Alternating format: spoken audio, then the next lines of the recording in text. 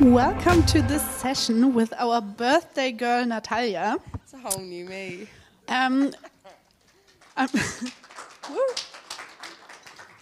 I'm Paula, I'm just here to assist her. And I'm going to tell you, just keep your questions for yourself. You can raise your hand at the end. I will come up to you, hand you the microphone, so the people online will also be able to hear you. And then you can ask your question. And to the people online, just write your questions in the chat, and I will read them out loud at the end. And also, if you're interested to stay in contact with Natalia or have any other questions, you can just come up to her or contact her online. And now, enjoy the presentation. Yes. Is it on? It's. I'm trying if it works, and it's not. I don't know how to change it. Okay, probably it will. Yeah. So hello, I am Natalia, and today I probably will talk to you about something you don't think about. I suppose not many people think about healthy singing, but there are people like this, and most of them are not engineers. They are singers, of course. I used to be opera singer when I was little. Now I'm an engineer, so totally I connect both those things.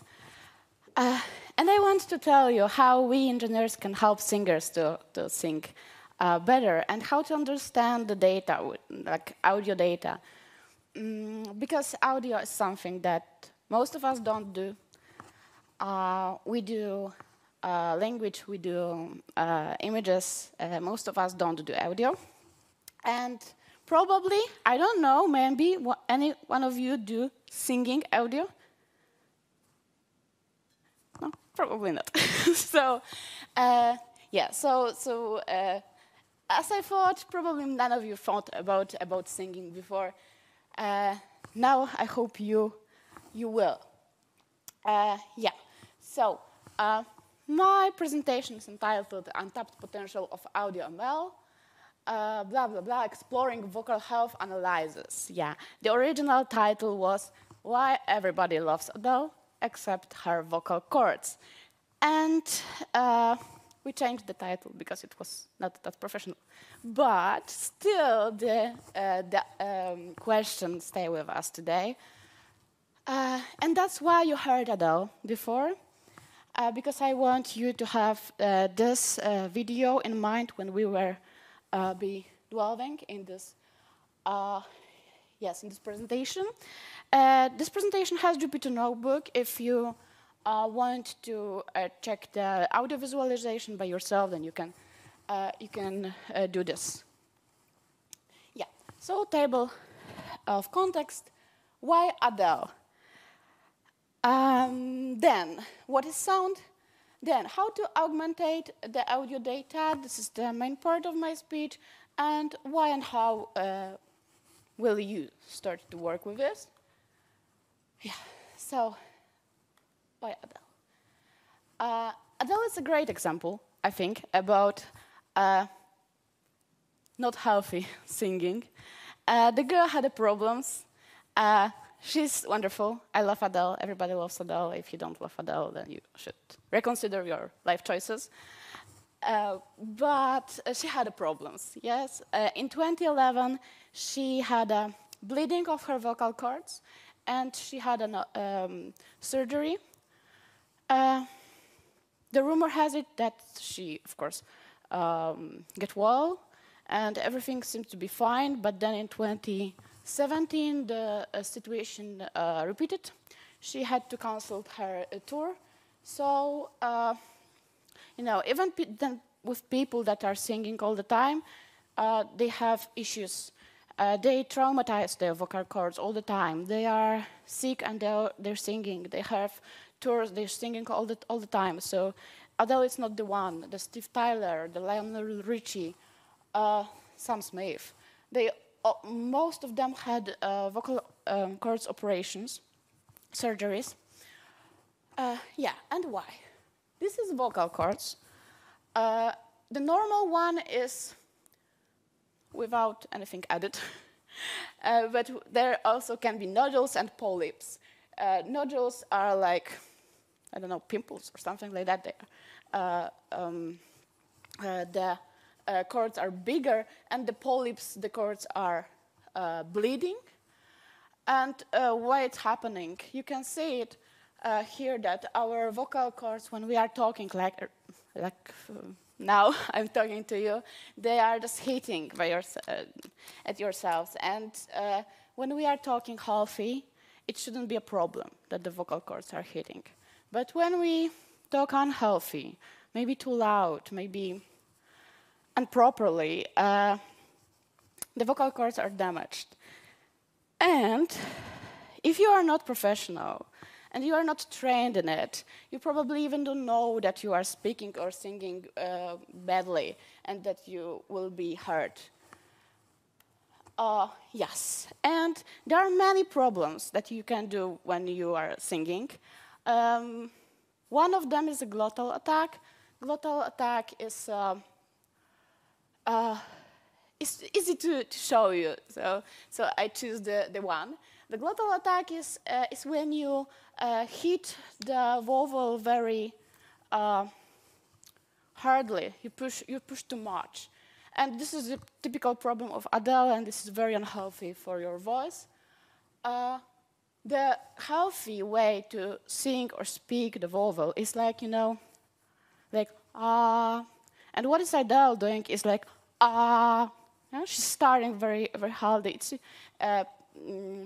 People like it sometimes, but it's very bad for your cords. So you can see it. I think you can see it. Yes, you can see it in the spectrograms. That when you start like freely, it's like ah, and when you start the hard, it's like ah. Yeah, and you can see the bigger pressure, the much more energy at the beginning. Yes, I think that this is a great opportunity to remind about one of the biggest Polish writers, Sapkowski. You may know him from The Witcher. He wrote something like this, that we know little about love. Love is like a pear. A pear is sweet and has a distinct shape. Try to define the shape of a pear. And if you work with data, not every data is obvious. When you do the classifier of cat versus dog, it's obvious. Everyone knows that this is dog, this is cat. And when you work with data like health vocal analysis, then you're stuck with the vocal coaches, and they are hearing, and they say that, Natalia, this is glottal attack. Say, okay, now I know. So here also, no, he's not. Here's not. How do you know? I just know it. Yeah, so how can you define the glottal attack? It's not that easy. So this is the data we need to work with, right? Even vocal coaches, I worked with a few vocal coaches, and it was like 70%, they had 70%, you know, the same answers. When we were talking about mistakes, it was like they were never 100% sure that this is the glottal attack. And how my model could be better when you are 70% sure? So this is very, very hard data to work with. But of course, I don't know if you feel why it will be nice to have the model. People singing. I don't know how here in Germany, but in Poland it's now very, I know, everybody do CrossFit, everybody do climbing, and now everybody singing. Because, you know, when you are from IT or something like that, you have to have purpose in life. So, of course, now you attend a car or have a band or something like that. And people are singing, and then they hurt themselves. So it will be nice to help them. And yes, what is the sound? The sound is image. It's not, but it is. Most of us saw the sound waveform. Everybody saw the sound waveform? I guess. The sound wave is the most typical form of visualizing the sound. We can see here the air pressure, yes, the intensity of the sound here. The sound waveform has it all. So if you look at this, and when you process it in your computer, everything is here. The pitch, the timbre, whatever you want, it is here. But it's also kind of useless for our models. And I wanted you to hear the two samples. They are both samples of Adele singing. And one of the samples is sample from the video. I don't know if it will be good quality, so. Yeah, it's not. And the quality of the sample is not only bad because it's bad, but also because the background. There were instruments. It wasn't music studio. She didn't recover in music studio. And here, we can have Adele singing a cappella the same part of the song. It was in studio, so it's totally without any noise. When we were young, and probably you know that when we want to train our model, the best will be great data. Like, not Adele singing somewhere with her band, but Adele singing in the studio. But there's a problem. Adele in the studio, she's singing nicely. She doesn't make mistakes because they repeated this. So we don't have nice, clean sample of Adele singing bad.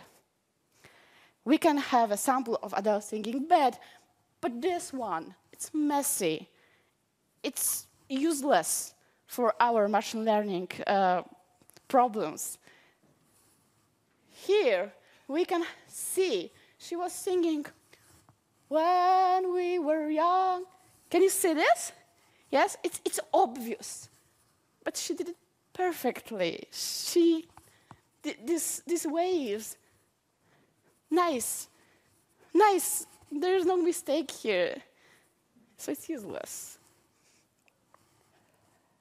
This is the same. You can see that energy here is totally at one level. Our MFCC could not recognize anything here. Oh, I didn't tell you what is MFCC. Yeah, I talked about the waveform, and the waveform is, of course, nice because we know it.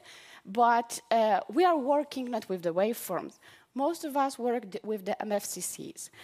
Why is that? MFCC is kind of dimensionality reduction of the sound, something like this. You cannot understand anything from here, but machines are very good in it. Yes, every information over time is like more obvious.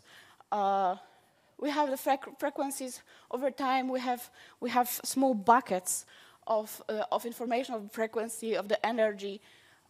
So MFCC is quite better for machines. Of course, for us, probably the waveform will be better. But also, I love the MEL spectrogram.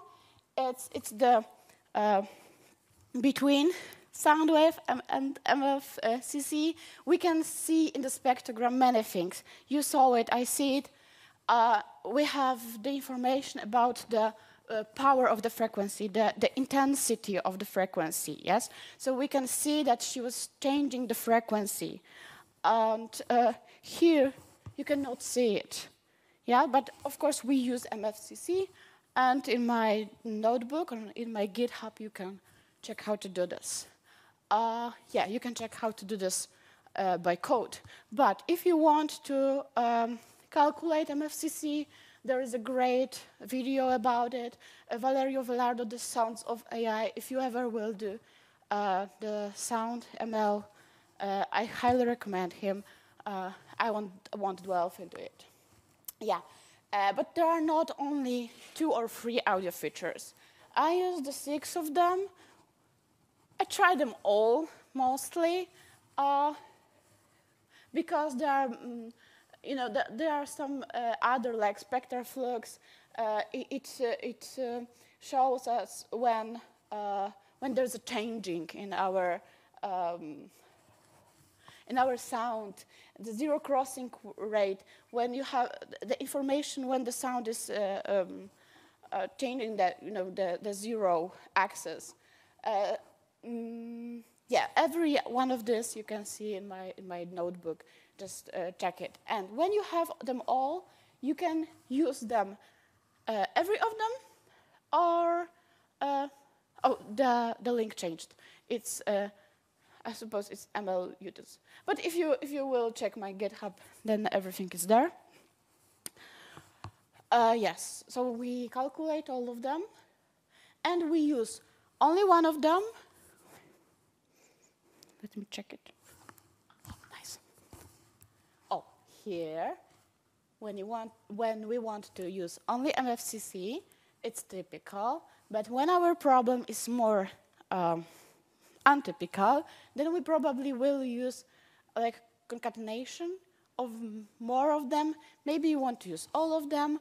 Maybe you want to choose some of them. You can flatten them. You can take a mean. To be honest, it's up to you. No, it's not, of course. It's about your. It's up to your results. So just check all of this. Yes. And I asked GPT, and he says what I think it's true, that CNNs are nice. Yes, CNNs or shallow algorithm. What would be better for audio classification? And CNN is nice when you have many data. We all know it. It's not about audio. It's about everything. And if you don't have much data, and you will never have much data when vocal health analyzes, then probably the shallow algorithm will be better. And to be honest, I used, for this case, I used shallow algorithm. Yes, because there is no, random forest probably was the best, I suppose, as I remember. Yeah. And audio augmentation. As I said before, audio data is image data. Yes, when you want to use CNN, you will use ResNet or, I don't know, MobileNet. So you will use the typical neural network for image classification. Nothing special. But if you want to augment your data, and you don't have much of your data, of course you don't. So you want to augment data. You want to do this. Yes, audio data is image data, but it's not. You cannot rotate your spectrogram. So what you can do? There are some things you can do, some easy things. You can do time masking, frequency masking, time wrapping, there are more of them.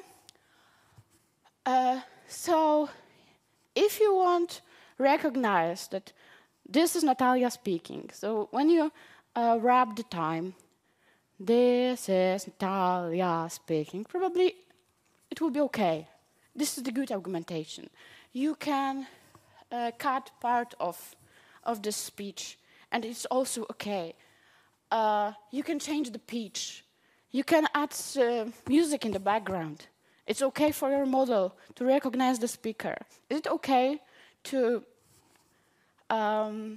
find if someone is singing healthy? Think about it. I'll just show you some things, something you can make with this audio samples. Yes, you have this link to my GitHub profile here. Everything is there. Time masking, you saw it. Yes, you cut the part of time the part of your sound. Yes. Frequency mask also the part of the frequency. It is possible. Time stretching, time shifting. Yeah. Pitch changing. And typical background noises. We will use background noises when we think about vocal analysis. Of course, Adele singing with her band in the room, not in a music studio, is useless because it's now dirty. You cannot make it clear. But if you have a nice, clear sample of someone singing badly, then you, of course, will make it noisy in 100 ways. This way is okay, the other is impossible. And you cannot clear, I know that you know that you can clear the audio sample. There are many programs that do this, but the unhealthy singing is a very delicate thing. And if you clear the sample, probably you won't have the information about unhealthy singing.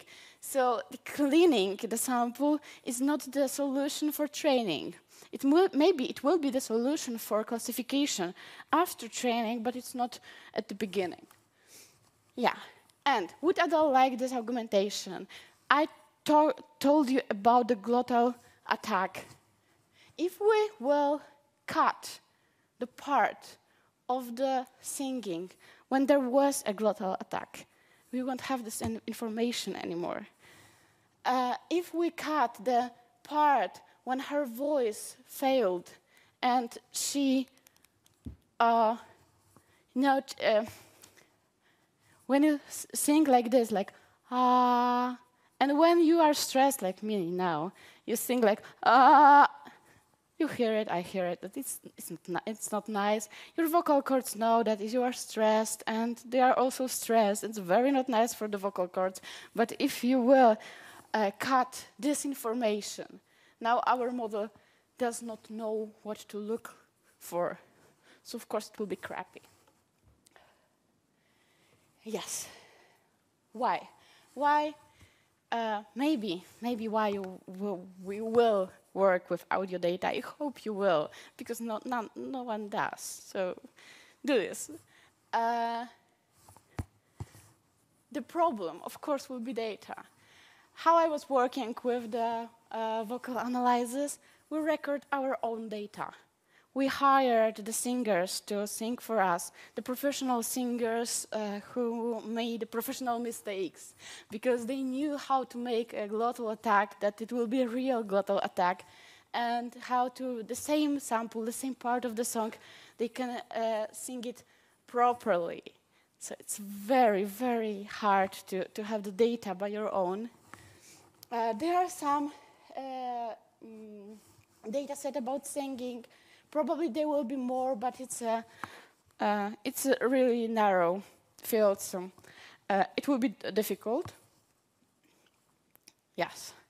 My friend, someone famous, he will be famous one day, said that audio is to AI what computer vision was 5 years ago, and now we know what computer vision can do, and now it's sexy. So maybe be the first one, make the audio sexy, because it will be with or without you, so be the first. Yes. Oh, this is the end. And you have the QR code for my LinkedIn and for my GitHub if you want it. You can ask me a question now. It's totally okay. But to be honest, I prefer for you to ask me the question after the speech, just because I really want to talk to someone. And we can totally, chatting about Adele if you want. It can be a very professional question, but it also maybe not. And this is the other that's problem. The other thing that I want you to talk to me personally, I have birthday today. I bring the traditional Polish sweets for you. I really hope you will take them. I will be devastated if you won't come and take the sweets. You can not wish me well, but if you will, it will be very nice.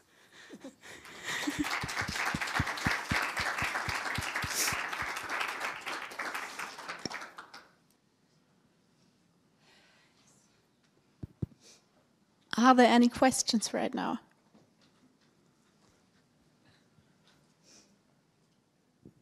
Oh, hi.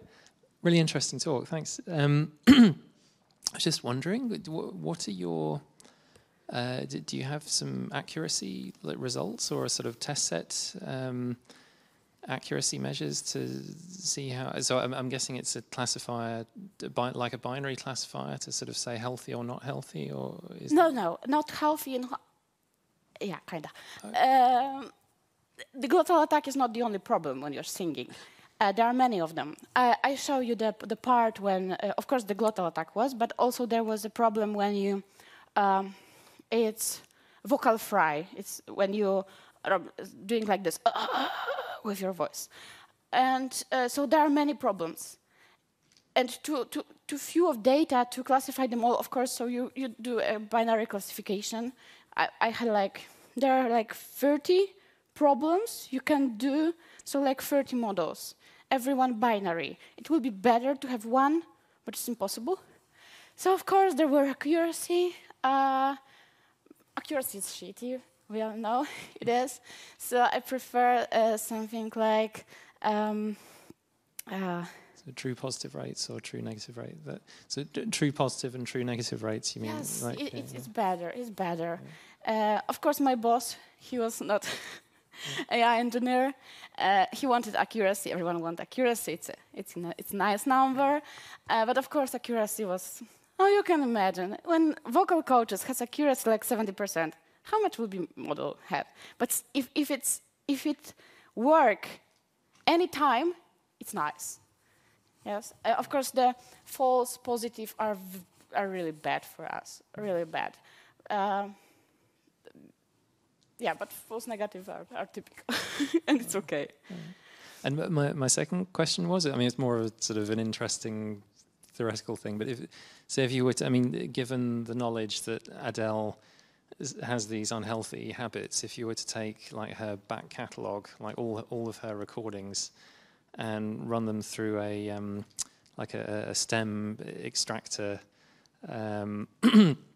model, I think you can get them online, which will just separate her vocal tracks out, and then run your classifier on that. Would you expect that it would tell you that all of her material was unhealthy then, or? I will say no, and then now you say me why. Well, I mean, like the glottal stops and so on. I guess it's sort of time dependent, isn't it? So it's only happening at certain points in her. Yes, but Adele do this all the time. Ah, okay. But of course, when she sings out of music studio. So when you take her records from the music studio, there are mostly none problems. Of course, they are cutting and changing. But when we have Adele at the concert, my models were pretty good. Yes, they really find like, okay, accuracy is a shitty thing, but they were like 90% accuracy that they will catch the problems. So we can help Adele. Adele, call me. I can help you. Mm-hmm. Cool. Yeah, thanks. Thank you. I had a question on the features you used for the training. So you showed that to do this classification problem, you use frequencies and other features you can extract from the waveform, so the original audio signal.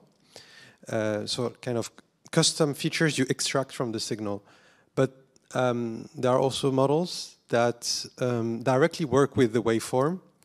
And for example, WaveNet, it's like a convolutional network, which in a way, could replicate those kind of custom features, but directly learns which to use. So I'm wondering if you also try directly working with the waveform instead of having those custom features, and how does it compare? Or was there another reason to use those features that made you choose this?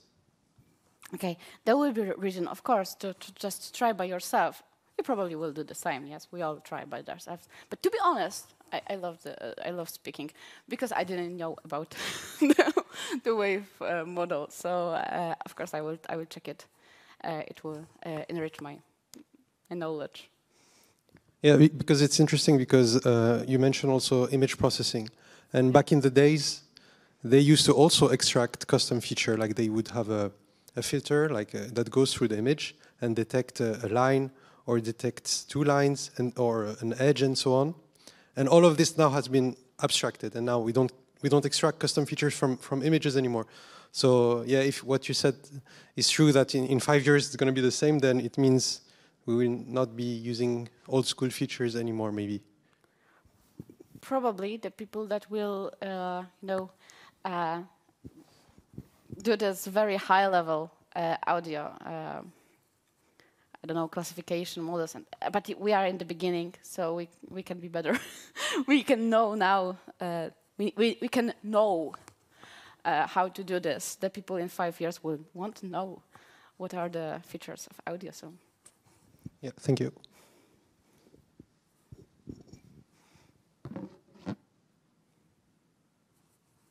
I will take a look if there are any questions online. Nope. Any questions here?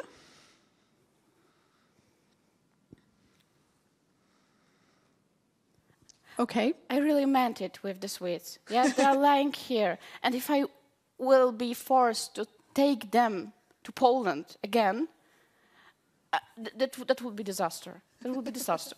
So don't make me do this. So thank you, Natalia.